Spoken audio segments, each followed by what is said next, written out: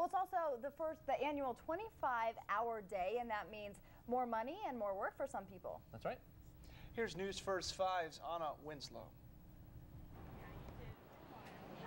Clocks roll back very early on Sunday morning, and some business owners will still try to stir up some additional revenue. If you have a chance to make a little more money, as long as you can control the crowd and make sure everybody's getting home safe, I think it's wise to do that.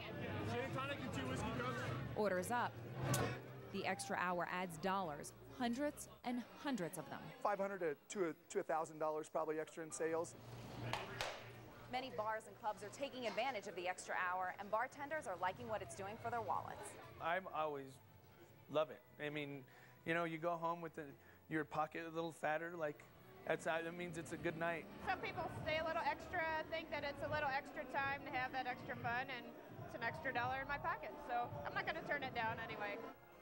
That extra hour is good for us because, you know, not only does the Ritz make more money, but the bartender gets a few extra dollars too. I'll take the dollar, you know.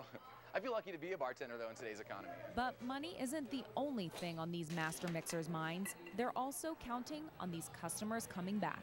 If someone needs to be cut off and they need to take a cab, we go that extra to get them a cab and get them home safe. We want to focus on watching people, because that extra hour, if somebody's staying out until 2 in the morning, that extra hour could be the nail in the coffin for them as far as drinking. So we just kind of go into alert mode to make sure we're not over-serving, basically. After the last drink is served, the cabs will be waiting. Anya Winslow, News First 5. The Springs Police Department added that they don't see a spike normally in misconduct due to the additional hour of bar service, but they are prepared to handle situations if they arise. And a little bit of trivia for you. The only 2 states that do not change their clocks are Hawaii and most of Arizona.